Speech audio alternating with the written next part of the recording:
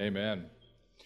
God, glory to you in the highest, because you are the most high God, the one true God, Lord, that created everything, that holds everything together. And we thank you, Lord, for this day, this time together. May our voices, as we've raised them, be a blessing to you. May this time in your word be blessed by you. And Holy Spirit, may you move among us. Open our ears, open our eyes, open our hearts, that we may hear your word and apply it to our lives. We ask in Jesus' name. Amen. All right. Hey, good morning, everyone. Good morning. You have your Bibles. Go ahead and open them to 2 Timothy. 2 Timothy. We're going to look at one particular verse today in 2 Timothy.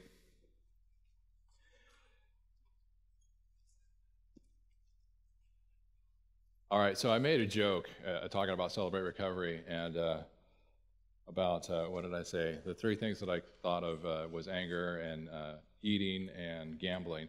First off, if I was a gambler, I'd be awful at it because I always root for the underdog, but I don't gamble. I do have a difficulty saying no to any form of chocolate, and I know that needs to change. And I know that as I'm 45 years old and looking at the downside of the rest of my life, green things are okay to eat. I have to convince myself of that. So I do have dietary issues. Anger, I don't punch holes in walls anymore, but I do still get my, where's Donnell? My amygdala hijacked, a little part in your brain that controls anger. For stupid things. Okay, if you need a Bible, raise your hand as I'm talking about this. Dan's got Bibles there to open to 2 Timothy. So, you know, like it's like, oh, we don't have words on the screen, and like, you know, like I want to just like, oh, it's so frustrating, and you know, I can get so angry about things like that and little things like that, and so I really need some assistance in my life to enlighten me, and of course, God does that. Because as we're sitting here, you know, when Tom said, I know we don't have words on the screen, but just saying da-da-da, and I'm like, you know what? Yeah, gee, talk about first world problems. We don't have words on the screen because the heating in this building was too much for the projector to handle, and so the projector shut down because of that. At least we have a building. At least we have heat. At least we can gather together without fear of government interference to worship God, you know. First world problems. We don't have words on the screen. So what? We got God. We got the Bible. We got each other. We've got a comfortable building to be in. And so that certainly set me right. But those things are in the Bible. And as we are talking about the Bible today, the title of this is Handbook for Preparedness. That's in your bulletin there, referring to this, the Bible. So, we're going to look at 2 Timothy chapter 3, particularly verse 3:16. This is a year of preparation, and what does that mean? What are we preparing for? Well, we're preparing for eternity, because that's what we're going to do, is spend our lives in eternity with God in heaven.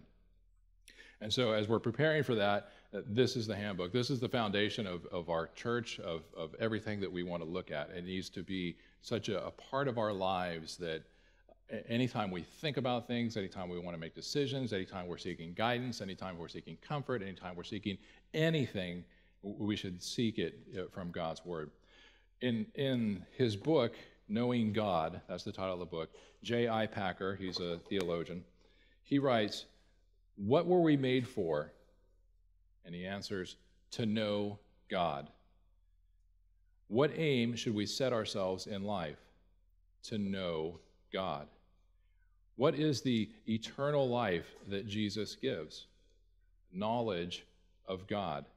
This is eternal life, that they may know you, the only true God, and Jesus Christ, whom you have sent. John 17:3. Knowing God. And of course, his whole book is about knowing God. But that should be our aim, and that's part of our preparation. That's the hugest part of our preparation, is knowing God. When we start to know God more and fully and completely, everything else starts to fall into place. And so Paul writes in 2 Timothy 3:16, hang on, I'm reading a bunch of different things in the Bible, so let me go back there. 2 Timothy 3:16, he writes, all Scripture is breathed out by God and profitable for teaching, for reproof, for correction, and for training in righteousness. So what part of Scripture is profitable for knowing God? All Scripture is profitable. Profitable, not useful. I'm sure some of your translations say useful. In fact, that's how I memorized that verse. All Scripture is useful for this. But really, the Greek word is profitable. And it just sounds Ferengi, and so we don't want to use that word. We want to use useful. That was a Star Trek reference, Ferengi, right? But all Scripture is profitable. That is the word. Not just useful. Beyond that, it is profitable. That means that it keeps up. That means that when you invest into it, you get a bigger return. So when you invest time in Scripture, you get a bigger return. It is profitable for all these things. More than merely useful, it is profitable. So you gain abundantly more than you give. So as we prepare for 2015 and beyond, we're going to spend time reading, studying, and reflecting upon the Bible. That's going to be our foundation, and that's what's going to be important in our lives. So how can the Bible prepare us for 2015 and beyond? And like I said, some answers are in 2 Timothy 3:16, but let me read the whole chapter because it's only 17 verses. So Paul is writing to his mentee, his junior guy, Timothy, and he says, but understand this, that in the last days there will come times of difficulty. For people will be lovers of self, lovers of money, proud, arrogant, abusive, disobedient to their parents, ungrateful, unholy, heartless, unappeasable, slanderous, without self-control, brutal, not loving good, treacherous, reckless, swollen with conceit, lovers of pleasure rather than lovers of God, having the appearance of godliness but denying its power. Does that sound like anybody you know? Does that sound like any society that we know? Does that sound like modern day? Avoid such people, Paul writes. For among them are those who creep into households and capture weak women, burdened with sins and led astray by various passions, always learning and never able to arrive at knowledge of the truth. Just as Jannes and Jambres opposed Moses, so these men also oppose the truth, men corrupted in mind and disqualified regarding the faith. But they will not get very far, for their folly will be plain to all, as was that of those two men. So he says, this is what's going on, this is what's going to happen, avoid that, and now let me tell you what you need to do. You, in verse 10, you, however, have followed my teaching, my conduct, my aim in life, my faith, my patience, my love, my steadfastness, my persecutions and sufferings that happened to me at Antioch, at Iconium, at Lystra, which persecutions I endured, yet from them all the Lord rescued me. Indeed, all who desire to live a godly life in Christ Jesus will be persecuted, while evil people and impostors will go on from bad to worse, deceiving and being deceived. But as for you, continue in what you have learned and have firmly believed, knowing from whom you learned it, and how from childhood you have been acquainted with the sacred writings, which are able to make you wise for your salvation through faith in Christ Jesus. That, anything with Paul and Timothy is discipleship. Jesus said, go and make disciples, teaching them all I've commanded you, baptizing them in the name of the Father, the Son, and the Holy Spirit. That is our job as Christians. Right? That is our mission as a church. Make disciples, if you wanted to sum it up in two things. And so what Paul says is, you've followed me, you've seen me. Paul, has lived that life that someone can follow. That is what a disciple is. Paul has lived a life for Christ. Paul has lived a godly life following Jesus. And he says to Timothy, what I've done, you do the same thing. That's what being a disciple is. And you know the sacred writings, the scriptures, how useful they are. And then in verse 16, all scripture is breathed out by God. That means it comes from God, inspired by God. God breathed out these scriptures and is profitable for teaching, for reproof, for correction, and training in righteousness, that the man of God may be complete, equipped for every good work. So all scripture is breathed out by God and is profitable for these things. So if we picture this road, this discipleship road of being godly, being what God wants us to be, and you can't see it, but it looks like this. Picture this path. You're in your lane of righteousness, okay? And what the scriptures are useful for is teaching us this way, teaching us what God wants us to do. When we get out of our lane, when we stray off the path, we need something to tell us, hey, that's wrong. You've stepped off, okay? Reproof. You've done wrong. You've sinned. And then we also need to know how to get back on to that path, back into our lane. That's the correction, and the training in righteousness is keeping us where God wants us to be. So what Scripture is useful for is, first off, for teaching, for doctrine. Profitable for teaching. The word teaching is the same as doctrine. Paul writes to Timothy, he tells him all Scripture is breathed out as profitable for teaching. So that's teaching us about God. That's what doctrine is. Who is God? What is God like? What does God want? What does God desire? These things are doctrine, and so it's useful for teaching us about God, teaching us to know God. And when we begin to know God, when we begin to see His holiness, to really understand Him, it opens our eyes to a lot more things, particularly things about us. So all Scripture is inspired by God and useful for knowing God and teaching us about Him, teaching us to know who God is. And the second thing it's useful for, he says, all Scripture is breathed out by God and profitable for reproof. Reproof. What that is that the Bible gives us a spanking when we need it. Okay? It is that we know ourselves. When we know God and His holiness and His perfection and His glory, it opens our eyes to who we really are. And when we see that, we recognize our sinful state and how that keeps us separated from God. And so this reproof gives us a correction. It teaches us to get back to God. In Romans chapter 7, verse 7, Paul illustrates this for us, so let's just stick with him. He's talking about the law, which is the law, 10 Commandments, Scripture, etc. What then shall we say? That the law is sin? By no means. Yet if it had not been for the law, I would not have known sin. For I would not have known what it is to covet if the law had not said, you shall not covet. So Scripture opens our eyes to see what sin is. It opens our eyes to see ourselves. When we see human beings written about in Scripture, we see the mistakes they made, the consequences of those things, how those things keep people away from God, draw people away from God, how people stumble. Everybody stumbles. All have sinned and fall short of the glory of God. That's what Romans says also. So we see that, and when we see what those things are, that's the reproof. That opens our eyes to see who we are in light of a holy and perfect God. The other thing that this is useful for is correction, by getting us back on track. All Scripture is breathed out by God and profitable for correction. Okay.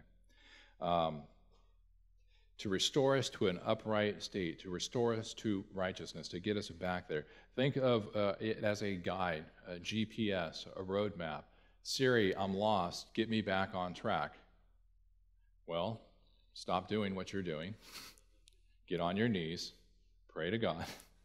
Open the Bible. Spend time studying it. Right? It's correction. So when we see who God is, when we know God, teaching and doctrine, when we see who we are, the reproof, the correction, we're off track, that correction, the next thing then, is this bridge to get us from here to Him, to get us back into what God wants us to be. It points us to the cross, basically. When you see who God is in His holiness, when we see who we are in our sinfulness, we see that the only way to get there is the cross. Jesus Christ, that He bridged this gap. And so even if you're a Christian and you've been a Christian for 25 years and you've got half of the Bible memorized, you're still going to sin. And as you realize that and you study the Bible and you press into God, you realize that even that sin that you commit tomorrow was forgiven 2,000 years ago on the cross. And pressing into that salvation, realizing that, that gets us back heading in the direction where we need to be, getting us back on track. So, knowing God, knowing who we are, the bridge from here we are to Him, and then the Bible is also profitable for training us in righteousness. All Scripture is breathed out by God and profitable for training in righteousness. Now, this is a combination of a word, training in righteousness, chastening, nurture, instruction, chastisement. Basically, it refers to like the whole education and training of children. Now, sometimes when you're raising your kids, you say, don't do that, right? You're teaching them. Don't run out in the street. Don't do that. And when they do that, what do we have to do sometimes? Correct them, right? Hey, pay attention. I told you not to do that. Don't do that. Is it really that hot, Mom? And that's the training in righteousness. Keeps us on track. So it's that kind of thing that sometimes we teach the kids, sometimes we have to correct them, but it also then the righteousness, it's how we ought to be. It's the condition acceptable to God. This is what training in righteousness is. The slide that I have here says, statistically speaking, 83% of all people who ignore the instruction found in God's Word will find themselves in serious trouble at some point in their lives. The other 17% lie about it.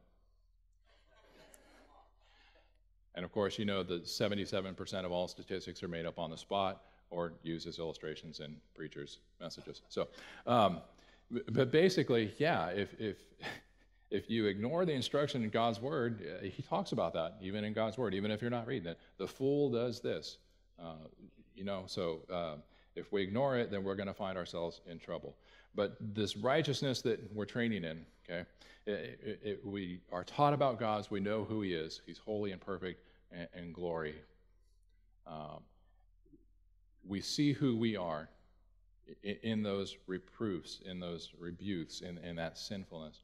We see how we can only get to God through Jesus Christ, the correction, the bridge, the cross.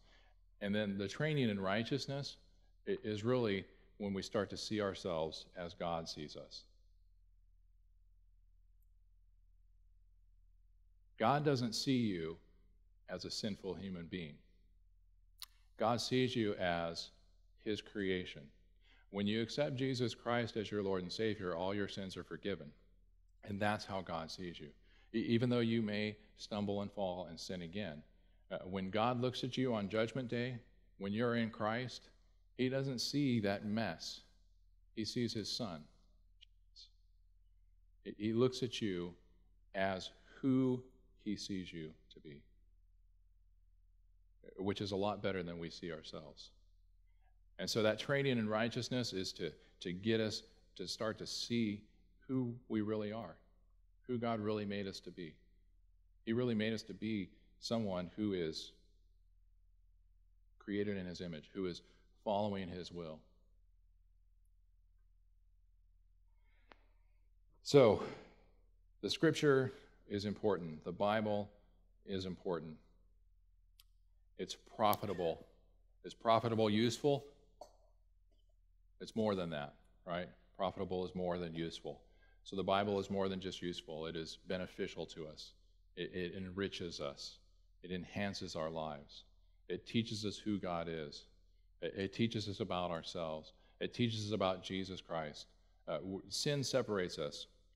Jesus Christ is that bridge that separates us, that builds us from here to God. Sin separates us from God. Jesus bridges that gap and then helps us to see who God really sees us as, his creations. So, on your bulletin, this is written down. All Scripture is profitable for teaching, for reproof, for correction, for training in righteousness. As you think about those things, which of those will you most need in 2015?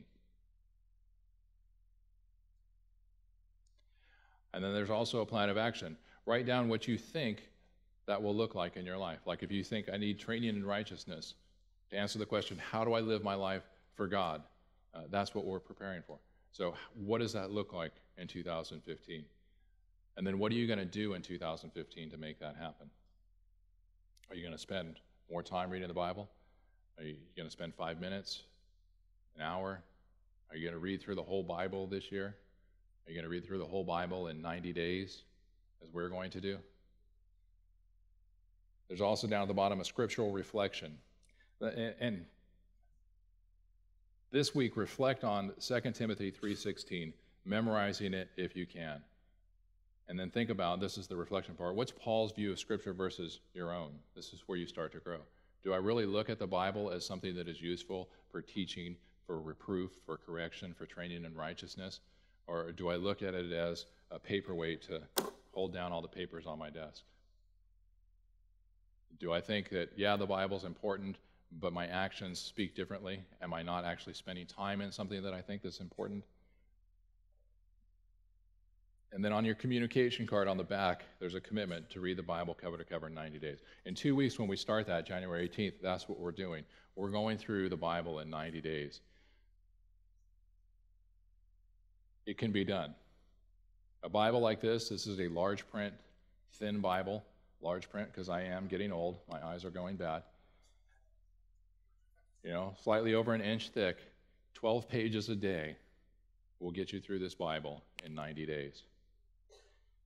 And that's what we'll be teaching on. That's what some of the small groups will be. I'm going to do a small group on Sunday afternoons at 1 o'clock, talking about the things that we're studying, going through the Bible. But the reason behind all this, the preparation behind this, as the band comes up, sorry for the short notice.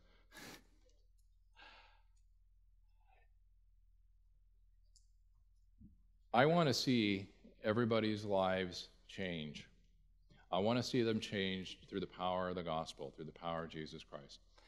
And how that happens can be specifically seen, specifically measured. There are certain things that you can do that will have that happen, that will help you to train yourself in righteousness, to have God work in your lives.